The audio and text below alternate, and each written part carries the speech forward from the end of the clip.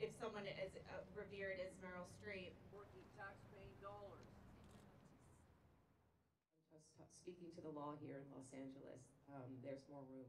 Today is truly a landmark moment for survivors of rape and sexual assault, in that the public is seeing that men, even a man as powerful and famous as Weinstein, will be held accountable for their abuse of women. Many of us didn't think this day would come. We were actually really nervous and holding our breath because there was a very good chance that he would walk.